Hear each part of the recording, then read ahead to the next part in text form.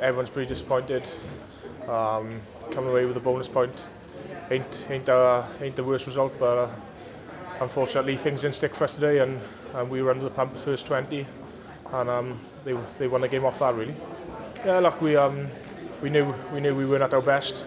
Unfortunately, like last week, things didn't stick, and we lost the aerial batting early on in the kicking game. So hats off to them for that. But yeah, very disappointed.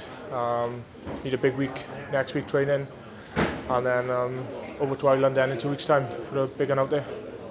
I think Scotty said in huddle at the end out on the pitch, he said we've been here before, we've lost a game, and we've come back and won the championship. So yeah, the boys still got to be confident, and I think we put a decent performance in towards the end. We were still going at the 78th minute to try and pinch the win.